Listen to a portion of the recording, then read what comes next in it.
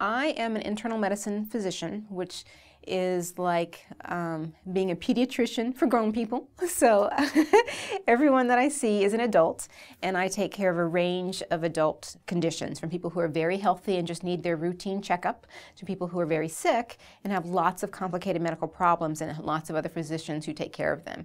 So I work with my colleagues who are also internal medicine physicians.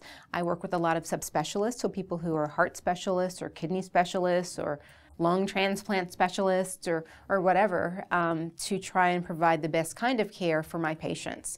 And then with the kind of work that I do, I really spend a lot of time, again, mainly thinking about diabetes now. I'm still doing a fair amount of women's health work. I work with other specialists on the kind of projects that I work with. So a lot of endocrinologists, diabetes educators, nurses are part of our research team.